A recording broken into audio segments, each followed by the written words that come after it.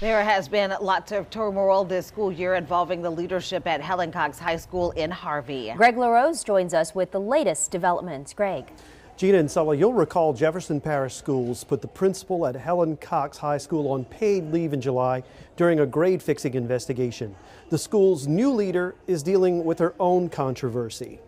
Jefferson School Superintendent Cade Brumley told Cox School staff in an email Friday that Melanie Moore will take over as principal in January. She comes from Ville Platte High School in Evangeline Parish, where her husband Larry Moore is a teacher. Last month, a student accused Larry Moore of inappropriate touching. Police investigated the student claims but found no probable cause to arrest Moore, according to his attorney. The case has been turned over to the DA.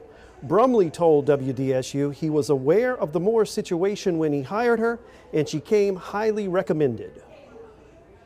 While I understand how this could be a story, Ms. Moore is, from all accounts, a stellar high school principal, as evidenced by the fact that she is presently the Evangeline Parish District Principal of the Year, who has received nothing but stellar recommendations from the individuals we've spoken with, and we think it is a big win for Helen Cox and Jefferson Parish to be able to hire someone of her quality.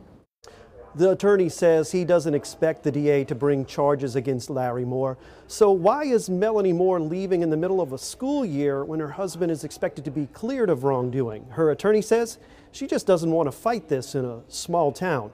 Meanwhile, former Cox principal Mark Perry remains on paid leave. Brumley wouldn't comment on his future job status. We have more on this story on WDSU.com and our mobile app.